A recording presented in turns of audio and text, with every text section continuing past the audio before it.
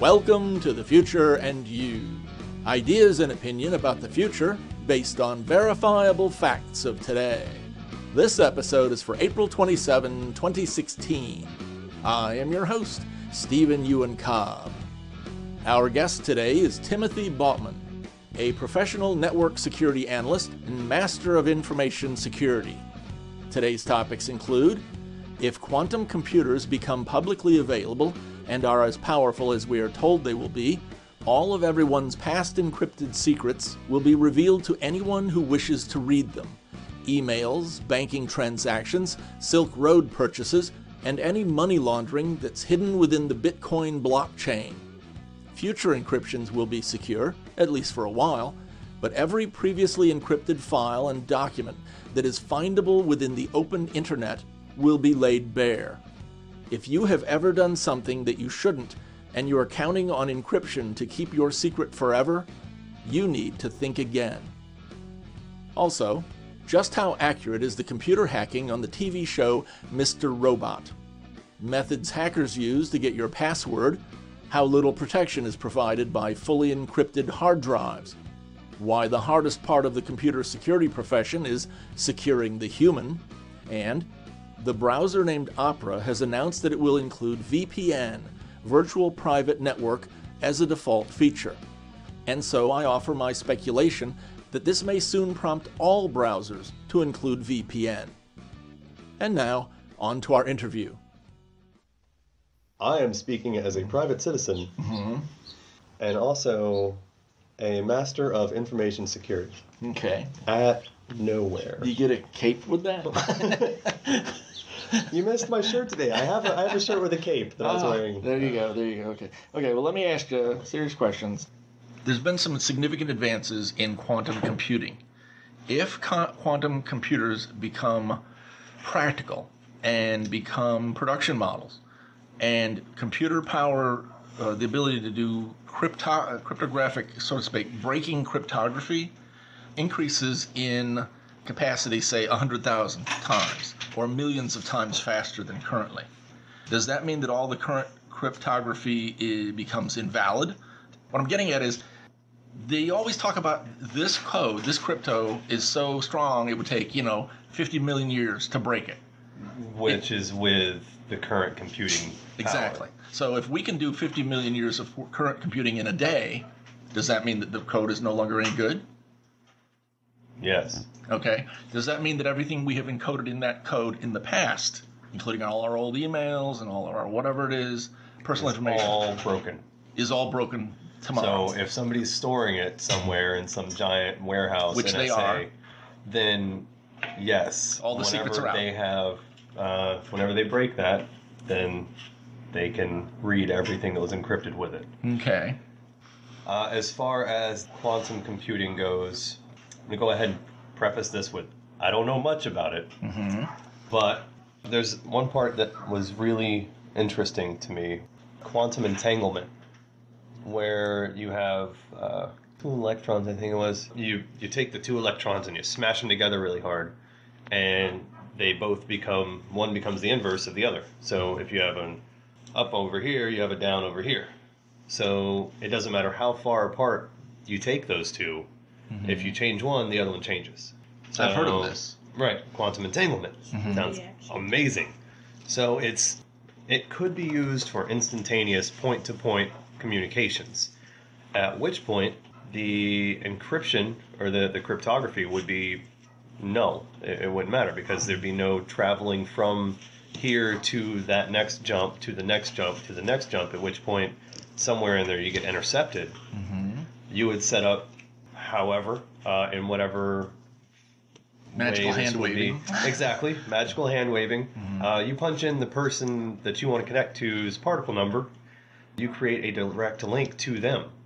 So whenever you go to send your message, it doesn't go through any jumps. It goes from your computer to their computer. With no point for interception. No point for interception. Okay. It goes from one particle flipping back and forth, sending ones and zeros, and the other computer is just receiving ones and zeros. That would be awesome. So you've got no chance for it to be intercepted. But that's not ready for prime time right now. Not even close. Okay. I think the last I saw on it, they did an experiment where they were able to get the two particles 5 meters from each other, and then they were able to test it once because after it was measured, it was no longer a valid. But it's at least that's proof of concept. They did a proof of concept of it. Okay. So it is a characteristic of quantum entanglement that could be used for this purpose. Okay. I had reported on my show, just based on my own opinion, the first part you said. Yeah, all past encryption would be broken, basically. Have you seen the TV show Mr. Robot? Have you seen every episode? I have. More than once? Oh my god, I love this. I love Mr. Robot. Okay. And I can't wait for season 2 to come out. Coming out very soon. Okay, the obvious question, how accurate is this show? Fairly. A lot of the tools and terminology they use. All right. First of all, comparing it to any other Hollywoodized hacking movie, TV show, whatever, it is on point. And in one of the scenes, they actually use a real tool called Nmap, network mapping tool. And during one of the shots, you see them using actual commands for Nmap. Most of the stuff they're doing in there is real stuff. They mentioned in one of the episodes, whenever they were trying to infect the network at the police station, they dropped a virus on there, and the police station's antivirus picked it up almost immediately. Which was Avast. Right. It was, which means that the one that they were using was absolutely terrible because of it was caught by. And he asked the guy, the woman that had written it, since when did you become a script kiddie? Yeah, he says, "What did you just pull that off of ExploitDB?" Which is an actual website you can go to pull down viruses, and it's there for testing of. I'm making air quotes right now. It's there for testing of antivirus and making sure that what you have will stop these particular. In other words, it's known exploits that have already been baked into all the antivirus software. Right. So it's something that's not. It's not custom. It's not good. It's not going to be effective. And her excuse was, of course, she had only 1 hour. Right. So you've seen it. Yes, I have. I've seen every episode, but only once. Yeah. My follow-up question to that, though, is, yes, the show seems to be accurate, but I'm wondering if a lot of the accuracy or perceived accuracy, even though I'm not saying it's inaccurate, but I'm saying, is a lot of it simply that they don't explain everything to people. They don't pretend that you don't know this stuff. It's like treating the viewer as though you're an insider too, and you'll understand everything. Like, they never explained what is a script kiddie, although I already knew. And when you see the screen with Nmap on it, you already know, and they don't explain it. And so they're feeding the stuff to you too fast to explain everything, but the insiders will know, and they'll say, oh yeah, they're one of us. Yeah. And I'm wondering if there's a lot of that going on. It's not just that it's accurate, but that viewers are enjoying it because they're feeling like they're part of the inside. Well, yeah, I'm thinking a lot of it has to do with, like, people might pick up on terminology or something like script kiddie. So I think as far as what it is that makes the show great is whenever you have shows like NCIS or any of the other ones I haven't watched that do terrible computer crimes, they just, the writers don't seem to care to do any kind of research, because for the most part people aren't going to want to see somebody pounding away in a terminal. You know, they're not going to want to see somebody punching keys and sending commands into a terminal, which is what, like, 99% of hacking is. It's just not visually dramatic. Exactly. It's hard to make that something that Hollywood can sell. But the fact that these guys who made Mr. Robot actually took the time, and instead of having them say just random generic, hey, I think I heard this buzzword somewhere online before. How did you trace their IP address? Oh, I created a script in Visual Basic. That's trash. But these guys, they either have worked in the field in the past, or they just did really good research, and it added another level of entertainment to me. That's how I see it. It made it more interesting. Whenever I see them using tools that I recognize, it intrigued me a bit more. And because you work in security all the time, have you spotted flaws in the show? Any actual errors? Not any errors, per se. I wasn't really looking that hard for them, however. I imagine they would have jumped out at you if they were there, though. Yeah. Also, I mostly just wanted to see the good in the show. Because they had me since episode 1, and it was just, I was sold. And then I just started noticing, it was like finding Easter eggs whenever you'd see something that, you recognized in the show that you just wouldn't see anywhere else in TV or in the movies. But it did seem like some of their, it had to be this way, because otherwise, like you said, people would get bored. But whenever they were doing the social engineering, it all just fell together too easy for them. Whenever they were trying to break into, was it Iron Mountain? And they were able to look up this person's Facebook, and then they found out that, like, they had somebody in the hospital and all this other stuff. It fit too easy. It's like the writers needed it out to get through it really quick. But, aside from that, like, what you have to write in order to keep a plot going. Yeah, no, it was pretty on point. Okay. I want to ask you about encrypted drives. Now, I've noticed that Linux Mint offers during the install you the option to encrypt your entire drive. What form of protection is that? If you're sitting on your computer and you're working within that drive, meaning that presumably it's not encrypted while you're working with it, is it still a protection for you, or is it only a protection for you if somebody steals your computer? Yeah, it's only a protection if somebody steals your computer. Whenever you log into it, whenever you start it up the first time, you have to put in whatever your password is to unencrypt it. That way, if somebody was to steal your computer or even just your hard drive, you know how you can take, like what we were doing earlier, trying to move some files from Mom's computer off of her hard drive running Windows, and we used Linux to access that. We used a Linux bootable thumb drive to get to her Windows hard drive, and we were able to pull all the files and everything out of there. If the Windows drive had been encrypted, then we would not be able to have access to that. So it only goes into effect if your hard drive is not in use. Okay. If you are working on your computer and your login, it requires a password. If someone's hacking into your machine, does that provide you any protection from them, or is it only from someone who's trying to log into your computer at the beginning of a session? Is this still on the encryption, the encrypted hard drive, or just like... Well, let's say it's not an encrypted one. Okay. Just a Windows login. You're starting up, you're sitting down at your computer, you're going to start using it, and it asks for your username and it asks for your password.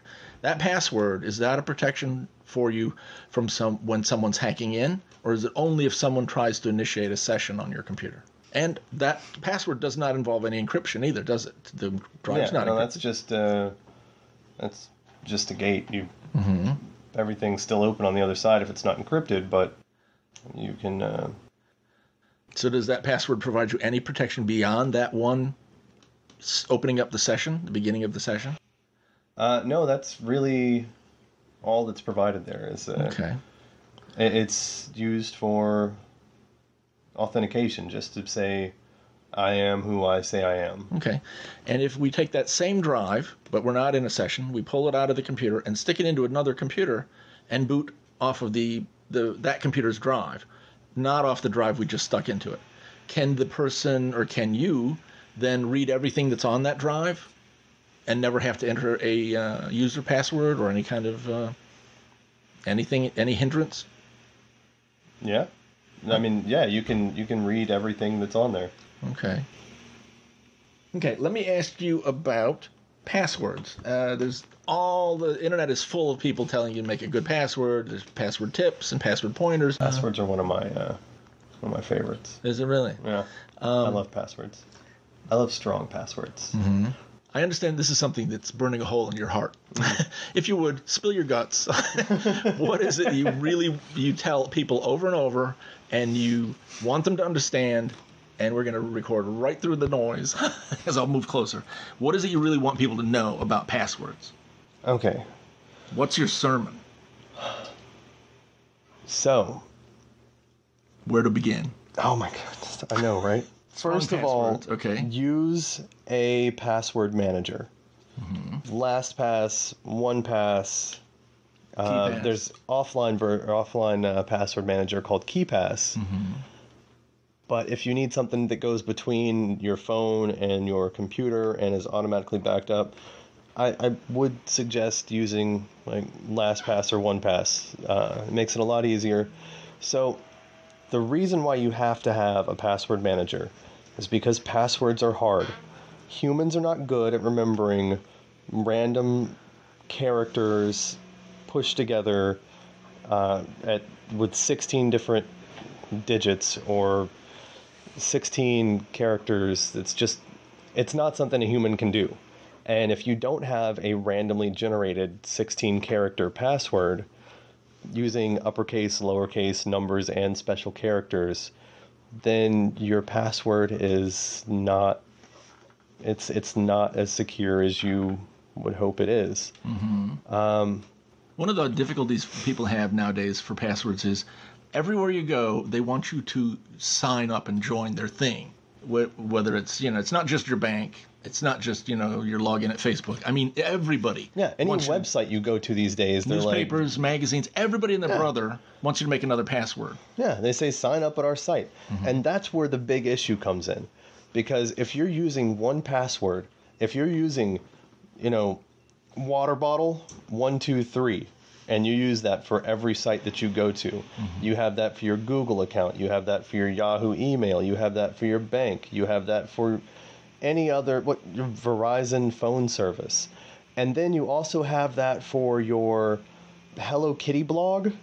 Then if they compromise your Hello Kitty blog, which is the weakest point in that chain, and they get your password of water bottle 123, they're going to use that, and they're going to try it on every other site they can find. Mm-hmm. And then they're going to own your Google account, your Yahoo email, your bank account, your Verizon account. Using the same password for any two sites is a terrible, terrible thing.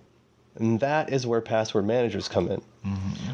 You have one password that you use. Use your water bottle 123, but maybe add some special characters in there, capitalize like the A's and water bottle, and I don't know, mix it up.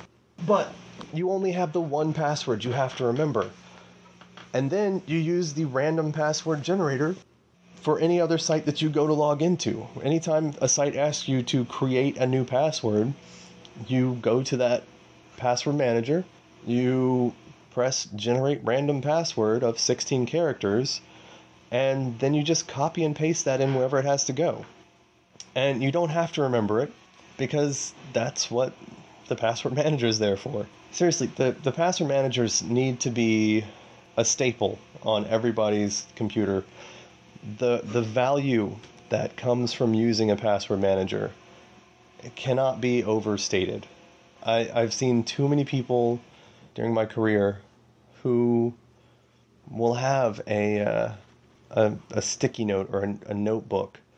And even with the sticky note or the notebook, or even a text file, like a .txt file on their desktop containing usernames and passwords, mm-hmm.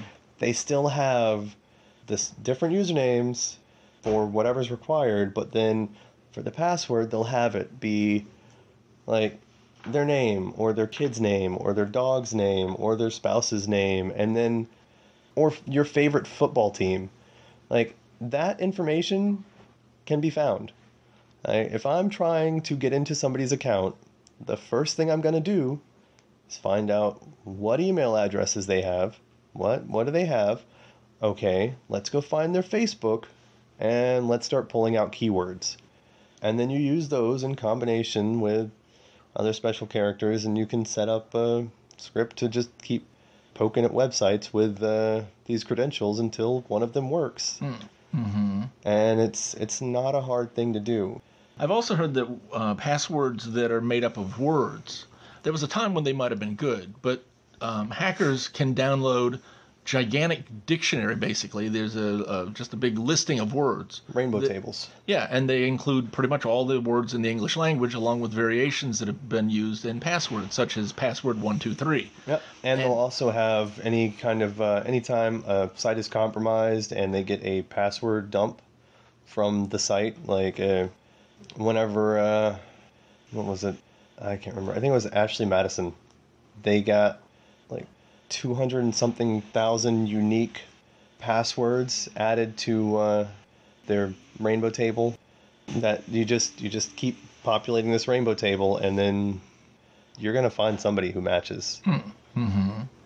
Let me ask you a very vague question that has probably a simple answer, preferably a very short answer. Have you seen security, breakdowns, I'll call it, in security, that were pointed out but were not addressed, have not been fixed? And what I'm going for here is a lot of money is spent on security, and I'm wondering how much of it is really they're following up on what they're paying for. Is most of the time they're diligent and they do what's needed to follow through on the things, the changes that are needed to be done? Or sometimes, how often is it lacking? I guess that's what I'm going for. So this is not within my company. Certainly. However, there are bug hunters who will find issues within applications, security flaws, and they will report them to the company that published the application, and the company will sit on that for a long time before they decide to do anything about that issue. Sometimes the bug hunters will say, well, that's fine, you just do whatever you want to do with that. Whenever you finally release a fix for it, then I'll announce my findings. And other times the bug hunter will say, well, you better hurry up and patch that because I'm going live on my blog tomorrow. So as far as your question goes, I don't know how that's tied together, but it sounds related. It felt like it was somehow related. Yeah. Is there anything that I haven't asked you about security that you'd like to mention? A concern you have in the industry or with people's behavior, especially maybe the consumer's behavior? It's said in the security field that the hardest part is securing the human, because you can have the most fortified firewalls and the most hardened servers and make it so your DMZ is just locked down and your internal network is not soft and gooey. But all it takes is one person, one phishing email, one associate to go and download that new, I don't know, who's a popular musical artist these days? Justin Bieber soundtrack. A double virus then. Right? And once they're compromised, if somebody gets in to the company through that, then it doesn't matter how hard your walls are. They're inside, they have the rights of whomever they infected. So hopefully your network engineers are not fans of Justin Bieber, because that might end terribly. Okay. But yes, the hardest problem is always going to be securing the humans. You have to train them, and then even after that, you just have to hope that they take in what it is you say. This has been a recurring theme on Mr. Robot. Many times they've used social engineering to bypass the technical problems they would otherwise have to sort of brute force their way through. Oh yeah. Social engineering is always the easiest route to go. Rather than breaking that AES encryption, just watch over the person's shoulder, and whenever they put in the password for it, just get the password. There was an XKCD comic that came out a while back. It was two panels next to each other, and on the left panel it says, "Oh no, they used AES encryption. It's 1024-bit, and there's no way we're ever going to get this cracked.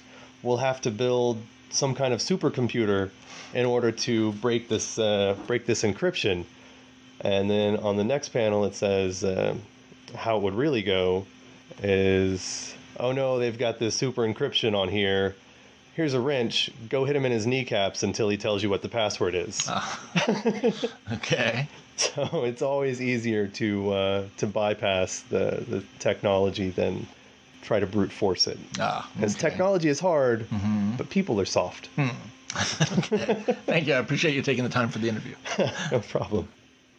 That was Timothy Baughman. A few days ago, Opera announced that they were going to integrate into their browser as a default feature VPN, Virtual Private Network, which is a privacy feature. Many people use a VPN to make all of their online communications more private. Some want privacy against hackers and criminals. Others are more worried about government surveillance.